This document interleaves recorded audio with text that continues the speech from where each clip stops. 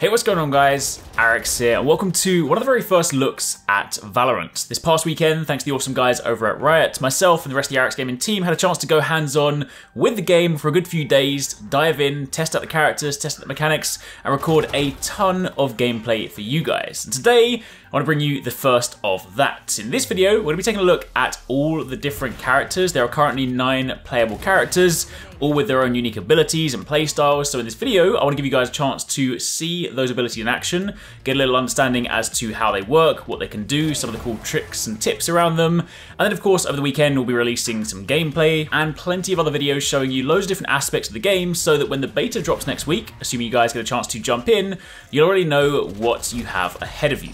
So, if you guys do enjoy this, then a like would be super appreciated. If you're excited for Valorant, let me know in the comments down below.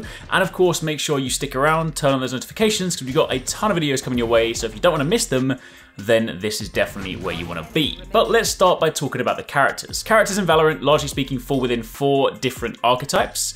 You have Duelist, Sentinel, Initiator, and Controller. And I'll speak more in depth about the actual archetypes themselves in a later video, but for the time being, let's focus on just the characters and their abilities. Now, it's worth noting, every single character, no matter who you choose, has 4 different abilities. The first 2, typically mapped to C and Q, are optional abilities that you will purchase at the beginning of a round, much like you purchase weapons, much like you purchase armor. So of course, you'll naturally choose these depending on either your playstyle or the encounter you're about to go into. Meanwhile, your third ability, on E, cannot be purchased. This instead is active at the beginning of every single round. This is, to a degree, one of your signature abilities, and upon using this, they then operate around one of 2 different cooldown methods. Some characters will have them cooldown simply over time, meanwhile other characters will have them cooldown based on kills. So for example, if you're one of those characters and you then get 2 kills in a round, you are then able to use that ability again. However, if you don't get that, then at the start of the next round, it is refreshed and ready to go. And then your final ability for every character is effectively your ultimate. This one will charge up as you get kills throughout the rounds. You can also collect orbs to basically give you a charge to get you there quicker.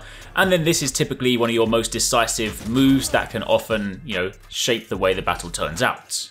So starting off with Brimstone, the bearded champion. Yes, I'm a little bit biased. I'm going to start with the guy with the beard, alright? But anyway, your 2 optional abilities. The first one is Stim Beacon. With this, you toss down a beacon, and then when you're standing inside the beacon and you get the buff, you then get an increase to your fire rate. You get rapid fire, and obviously, the faster you can fire your bullets, technically speaking, provided you can land, the more damage you can do. It is worth noting, this is a field that is active to anybody that stands in it, so the enemy can still benefit from it. So if you're on the opposing team and you stand in it, you can also benefit from this. Additionally, your second ability is Incendiary. This allows you to equip a grenade launcher, and you can then fire this. It fires off in a little volley in a kind of typical grenade launcher trajectory. This will bounce before it detonates, so it doesn't detonate as soon as it lands. It bounces for a bit, rolls, and then of course it blows up there.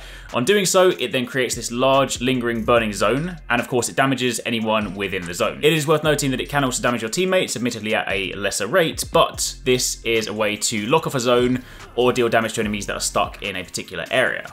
You then have your E, which is your Sky Smoke, and this is a really good ability for locking down and controlling sight lines. This basically brings up a map, and you then have the opportunity to mark where you want the smokes to drop, and upon dropping them, they will then create these lingering spheres, these lingering domes, that will obscure vision. Now it's worth noting, you can either drop down 1, or you can drop down multiple at the same time, so if you happen to be on a point and you want to lock off multiple doorways, you can do this. And then as for your ultimate, you have Orbital Strike. With this one, you basically select a location on the map, and this huge laser-like orbital strike comes down, raining damage on the area. It is worth noting that it does have a visual kind of indicator to begin with.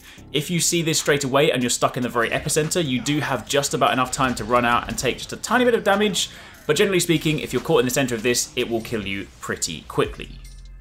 Next up on the list, we have Jett, a really cool character for those kind of people that like their sort of fast, active playstyle, that want to kind of get in there, do a lot of damage, get out quickly, that sort of thing. Jett has Cloudburst as her first ability, her C.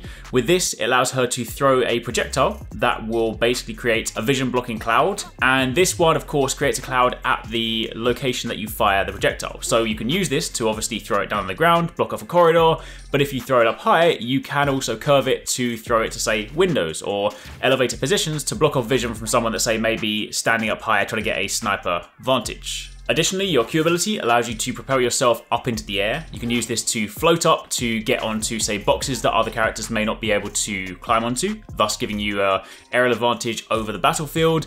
Additionally, you can also float from these positions, so if you wanted to, say, jump up onto a box and then float around a corner to maybe surprise an opponent who might not be thinking about looking in that particular direction, that is a great thing to do.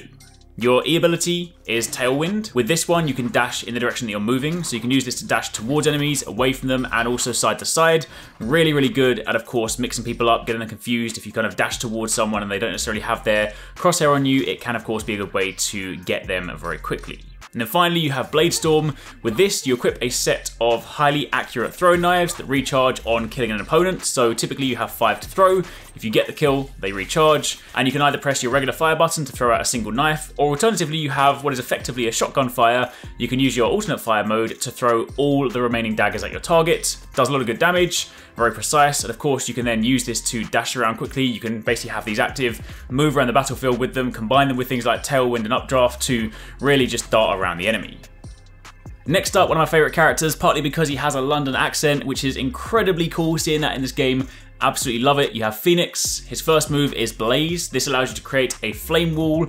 And again, a lot of things in Valorant, keep in mind, are largely speaking things to obscure vision. This does do damage, however. It's worth noting that while this puts up a wall that stops you from seeing through it, you can also damage enemies if they are stuck inside it. It's also worth noting that if you hold down the fire button whilst you're casting this, you can actually bend the wall in the direction of your crosshair. So while, typically you may create a straight wall just to block off a corridor, you can use this to, say, curve around a point to provide some additional vision blocking for your team. Additionally, you have Curveball, which is basically your flash. With this, you throw an orb either left or right. When you initiate the move, you'll basically have the option to press either your fire mode or your alternate fire mode, whether you want it to curve left or curve right. So you can use this to curve it around corners. When it detonates, it creates a blinding flash. It's worth noting, if this is cast in front of you, it'll also blind you, it'll also blind your teammates. So you want to be careful with this and ensure you are actually throwing it around the corner so you don't, hinder your team.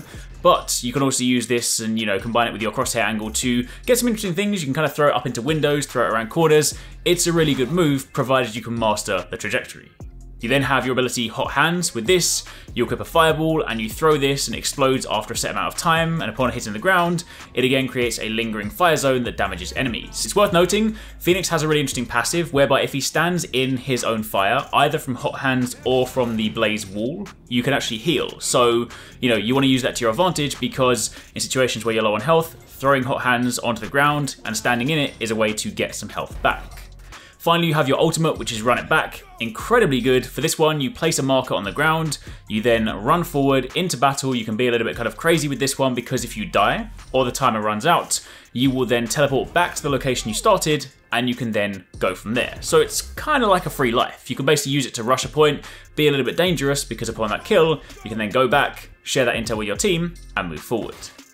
Next up on the list, we have Sage. Sage's first ability is Barrier Orb. With this, you're able to cast and place a solid wall this time. So a lot of the walls you've seen up until this point have been vision blocking, but people can walk through them. This is a solid ice wall. You can stand on it, you can cast it below your feet so that you can actually stand up higher, and of course you can use it to lock off areas, but given the physical nature, it genuinely does actually stop people from getting through. Keep in mind you can shoot the wall to destroy it. Similarly, if you're on Sage's team, you can also shoot it if it happens to have been placed in an inconvenient place, and you can use your alternate fire to rotate the wall so you can position it in different clever angles to lock off different areas.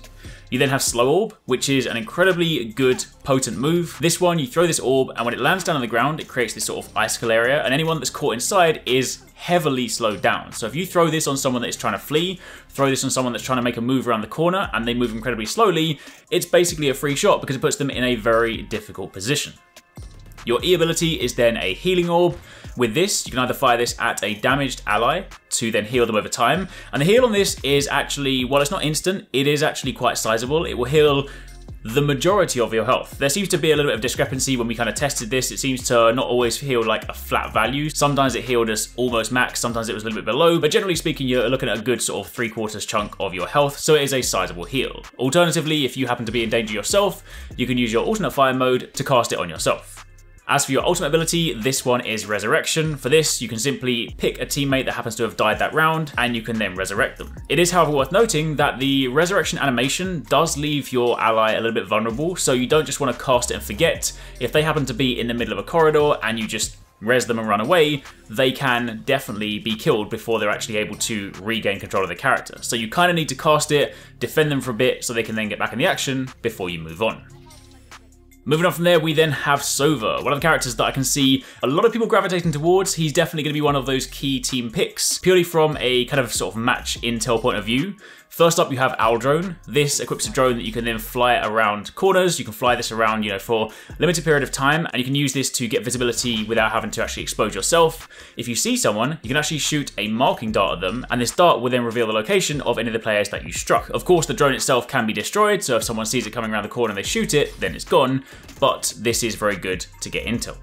You then have Shock Bolt, which you fire from your bow to deal damage upon collision. Obviously, if you hit an enemy at the center of the collision, it does the most damage, but if enemies are caught in the kind of wider explosive radius of it, they will still take some damage, albeit less than at the epicenter. It's also worth noting that anything that uses your bow, whether it be Shock Bolt or Recon Bolt, you can also use your alternate fire mode to enable bounces, so by default, the arrow will just be something you can charge, and you can of course fire it at your target location. The longer you charge it, the further it goes. Meanwhile, if you use the alternate fire mode, you can enable bounces up to 2 times, so you can also use it to bounce it down a corridor to then hit your targets. Alternatively, you have Recon Bolt, one of the most potent moves for this character. This fires a tracking dart, tracking arrow, that will then reveal players' locations within a radius. So again, pair that with the fact that you're able to bounce the arrow off walls, you can then fire this down corridors and you can get intel on enemies making kind of a push up a corridor without actually having to expose yourself. It is also worth noting you can, technically speaking, fire this tracking dart into an enemy, and then if they ran with it, they would basically be revealing their team. It's also worth noting that this can actually be blocked by line of sight, so if your arrow goes out and it reveals someone's location but they then put themselves behind a box, they can actually avoid the tracking. And then finally you have Hunter's Fury, which is your ultimate. With this you have 3 shots, which are basically wall piercing blasts. You can fire your arrows through walls, and you can use this to hit targets. It's also worth noting if you happen to hit a target that you didn't know was there, they will also be marked for a short period of time, so it can also be used to reveal enemy locations, but typically you would pair this with your Recon Bolt, find where someone is, and fire through the wall. Keep in mind, while you have freedom of movement whilst you're initially aiming, the second you begin charging the shot, the second you kind of draw the string, you then have massively reduced mobility, so you can't move this completely freely. Once you started aiming, once you started drawing the bow, then of course you have to kind of commit to your location. But you do have 3 shots when you activate. After that, we then have Breach, who has a number of kind of interesting moves that can basically go through walls. First up, you have Aftershock. With this, you equip a fusion charge, and you fire this charge to set a slow-acting burst through a wall, and this burst does heavy damage to anybody caught in the area. Again, incredibly useful, and if you happen to know if someone is camping around a corner, being able to charge this up, admittedly it's a little bit slow to charge, but once you've got it active and you're going, you can then fire this through the wall to deal damage. Alternatively, you have Flashpoint, which allows you to equip a blinding charge. This too can be fired through walls, and instead upon detonating, it will then blind all players that are looking at that. So again, you know someone's around a corner, fire this through the wall, blind them, rush around the corner, and hopefully you can get the drop on them. Your E ability is then Fault Line. This equips a Seismic Blast. You can hold down fire to increase the distance, and you can release it to set off the quake.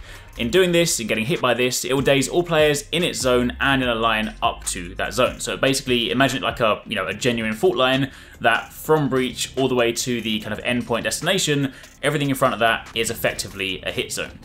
And then finally, for your ultimate, you have Rolling Thunder. With this one, you equip a Seismic Charge, and you then send a cascading quake through all terrain in a large cone, and this will then daze enemies and knock them up in the air. Keep in mind, this isn't actually a damaging ult. This is purely kind of more so like a debuff and knockback one, so you want to sort of pair this with your team. If you use this and cast this again through a wall, and you daze people and knock them up, and your team then flank around the corner, you would then have the advantage to try and take them out, but you're not going to be using this to kill anyone specifically with that move.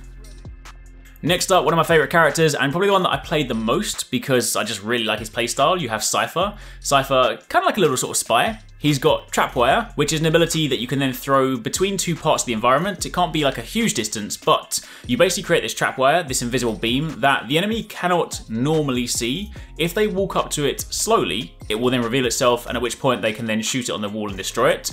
But if they're moving quite fast and you've placed it, say, at foot level and they're not necessarily looking, then they'll get caught in this.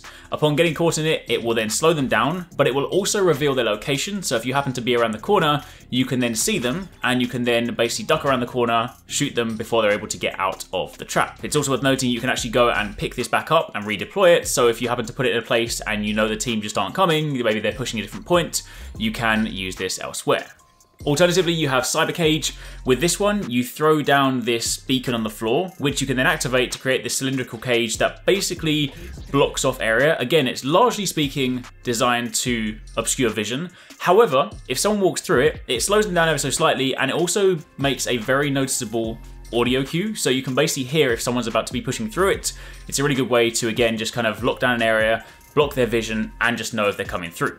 After that, you then have Spy Cam, one of your most useful moves. With this one, you throw a camera on the wall, which is initially invisible, and you can then activate it and jump into the camera to use it to basically look around corners. Now, this is really cool because when you are in the camera, you can then fire a dart into an enemy, which will then reveal their location. It's worth noting that for Cypher, the location isn't quite in real time. It'll give you the location as like a flash of where that player was standing a moment ago. So if they were moving, you'll get a kind of loose idea as to roughly where they are, but it's not going to be a one-for-one tracker.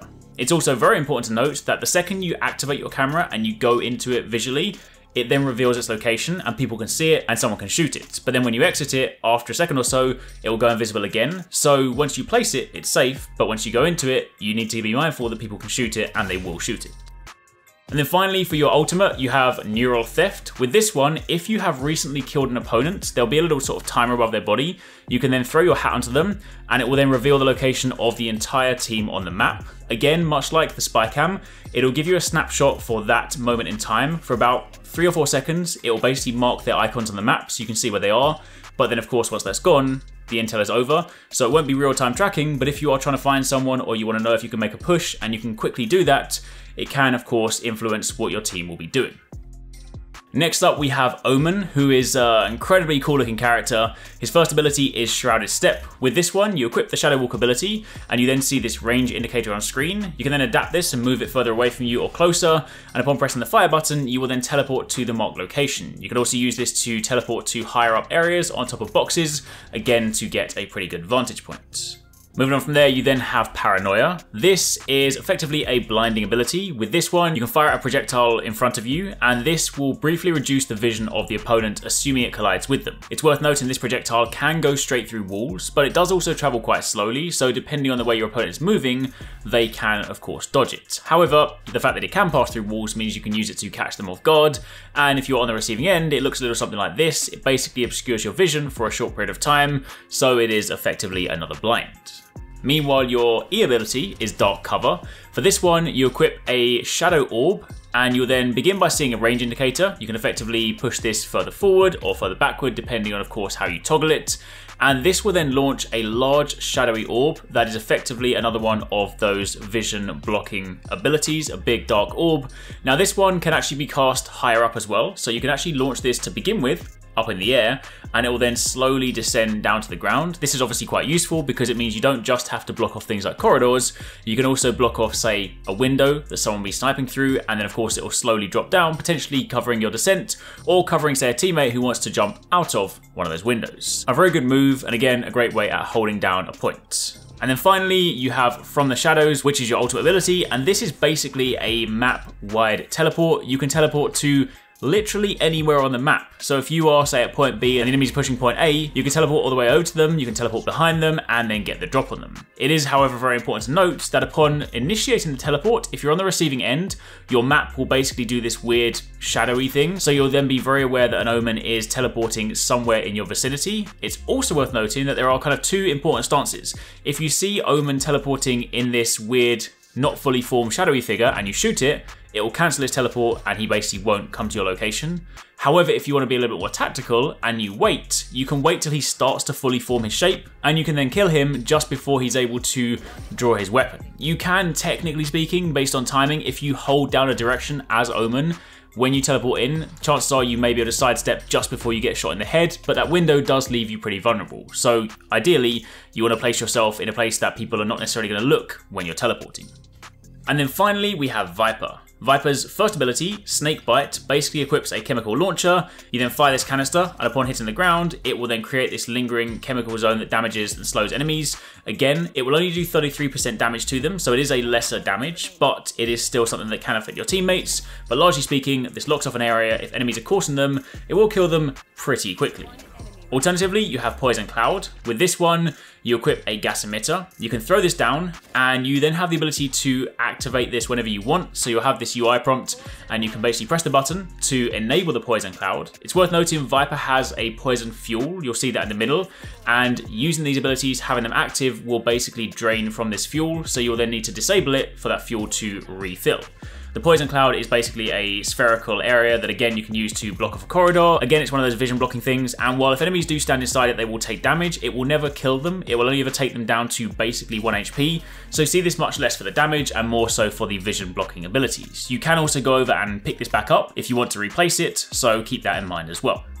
Your E ability is Toxic Screen, and this is incredibly potent. With this, you'll basically fire out this long line of like sort of nano drones effectively, and they lay themselves down on the ground. And then again, upon activating it, it creates this huge gas wall that similarly will do a little bit of damage, won't kill your enemies, but is largely speaking used to lock off areas. Now, what's really interesting about this is that while it doesn't go through walls, it does have a trajectory. So if you shoot it up high, you can shoot it over buildings, and you can actually look at the minimap to see the distance at which this will cast. So you can basically use that to plot your line, plot where you want this thing to go, and you can throw this over buildings and over, say, points. So this can be really good at effectively controlling and locking off visibility for a large portion of the map. Keep in mind, this also draws from Viper's fuel pool, so if you happen to have Poison Cloud and Toxic Screen at the same time and they're both active, they're going to drain that fuel pretty quickly. And then finally, you have Viper's Pit, your ultimate, which with this one, you basically equip a chemical sprayer. You create this large sphere around you, and it basically locks down a large area, obscuring vision for everybody inside. Now, it's also worth noting that all while you remain inside this will not go away. So you can stay inside this indefinitely, and it will remain active the whole time. If you step outside, you'll see the meter that begins to deplete. If you're out for too long, this will end. However, if you step back in, it refreshes. So basically, you want to cast this and remain inside it, and you can then see your targets. It's also worth noting that as Viper, if you happen to be moving around your cloud and you see the enemies, they will be very visibly lit up in this bright red glow.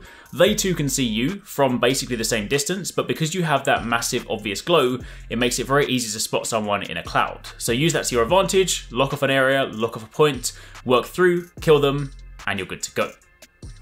So that, my friends, is a quick look at all the characters so far in Valorant and their abilities. Be sure to keep it locked, we've got plenty more videos coming your way. We've already got some gameplay up if you guys want to see a complete match, and matches in Valorant are pretty long. They go on for quite some time, typically, unless it's like massively one-sided. They're around 24 rounds, so there's lots and lots of cool stuff to look forward to. So check out the gameplay. There's some already on the channel, and there'll be some more going up a little bit later on today, and we've got plenty more videos planned for the weekend. So if you guys are excited for Valorant, stick around, keep it locked, and of course, let me know in the comments down below what you guys think so far. Thanks so much for watching, guys. I hope you enjoyed that video. Don't forget, if you haven't already done so, you can join the Arekkz Gaming Discord. We've got an awesome community over there with so many different channels for you to chat loads of different topics and different games. I'm in there, the team's in there. If you guys want to chat with us, find people to play with, it's just in general a great place to be. And of course, if you enjoyed this video, don't forget to turn on those notifications so you don't miss any of our future uploads.